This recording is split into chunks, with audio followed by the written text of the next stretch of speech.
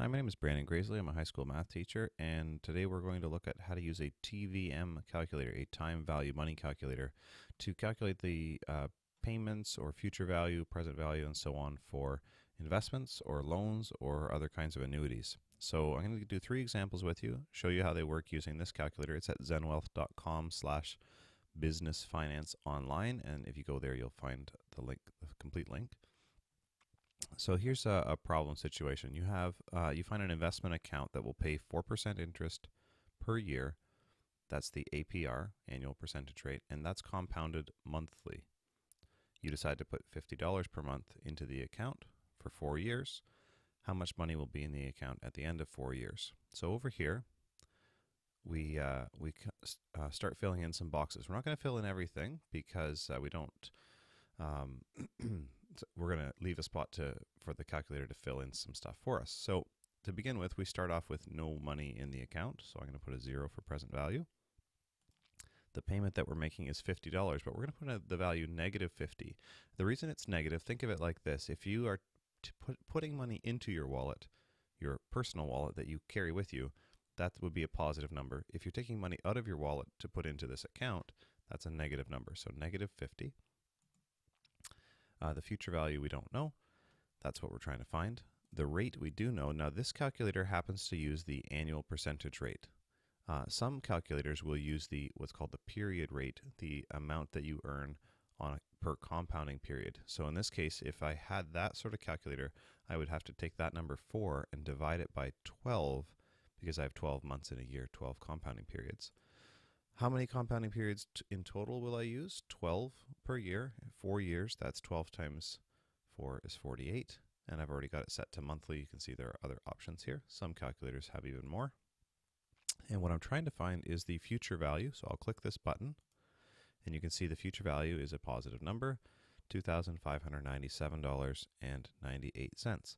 And I'm just going to show you if I were to change this number to like $100. See, the future value was about 2,600. If I click FV again, there we go. I get a little bit more, about twice as much. And so that's how this calculator works. If you fill in the parts that you know and press the button at the bottom for the parts that you need to know. So that's an investment, putting money away every month, and it's earning interest. What if you're getting a loan? Here's a car loan. You want to borrow $12,000 to buy a used car. The bank's okay with that. They're going to give you a loan at a rate of 8.5% per year, compounded weekly. And you know that you can afford $75 per week for the payments. How long will it take to pay off the loan? All right, so let's see what we start with here. Well, the rate we can fill in pretty easily. That's 8.5%. The present value is, again, you have to think about your own sort of personal carry it with you wallet. You're going to borrow $12,000. The present value is $12,000, and it's a positive number because that's money that the bank is going to give to you at the beginning of this process. Now you use it to buy a car, but it's money that you have at the beginning. So you're going to make some payments. You know that you can make a payment of $75 per week. That is going to be negative. That's money that comes out of your wallet that you give back to the bank. And notice these are opposites. You start with $12,000. And you're going to be giving up money every week. The future value is 0. It's 0 because at the end of this whole process, the loan will be completely paid off. You won't have the loan anymore. It's all finished. And we're trying to find the number of periods. We are compounding weekly. And let's see, we're going to click the periods button here now. See, we get a positive number. If you get an error here, then probably one of your signs is wrong over here. And so the period is 185 weeks. There's about 50-ish weeks in a year, so this is a little less than 4 years. So that's probably a reasonable term to pay off a loan like this. All right. I should have mentioned one more thing there. A lot of the time, instead of a payment frequency, instead of finding a number of periods like this, you're going to say, well, I'm going to do this for 3 years. And so you'll put in, what would that be, 156 weeks, and then you calculate your payment. I'm just going to click the payment button. Would be $87 per week. And so you can sort of adjust things to be a nice round number afterwards if you want to. All right, a payout annuity. So this is the case where you have a bunch of money and you're withdrawing it over time. So in this example, you win the lottery. Congratulations. Not a great idea to play the lottery, but help yourself.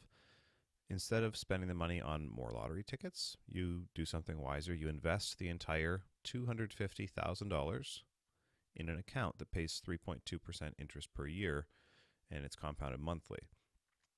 How much money can you withdraw from the account each month if you want it to last for 30 years? So you're putting a chunk of money into an account, and then you're sort of living off the interest and also some of the principal, some of the original money that you put in, and you're going to deplete it over the course of 30 years.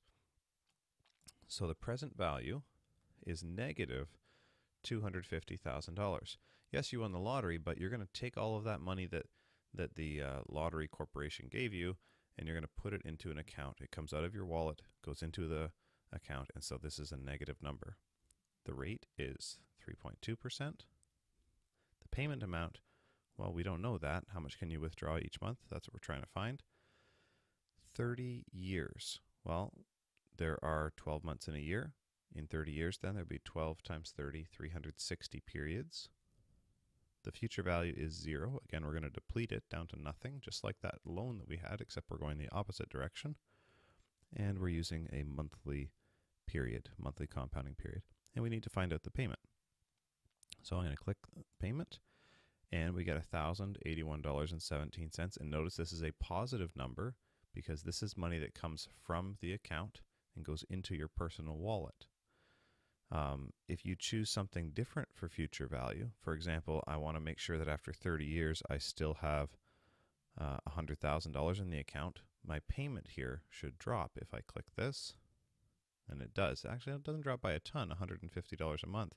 So if you can live on less, you can keep some money for a much longer period of time. Okay, so actually there's one more thing I'll show you. What if you had left the future value at $250,000? That means that you put $250 in and you get $250 out after 30 years. That means you're sort of living off just the interest. If I click the payment key, you see you get this nice round number here. This will often happen. This is just you taking the interest every month. And so it'll be the interest that you earn on $250,000 at this rate every month. That's what the payment will be, and you'll always have the same amount of money in the account. So that's how you use a TVM time value money calculator for an investment, for a loan, and for an annuity. I hope that helps, and thanks a lot.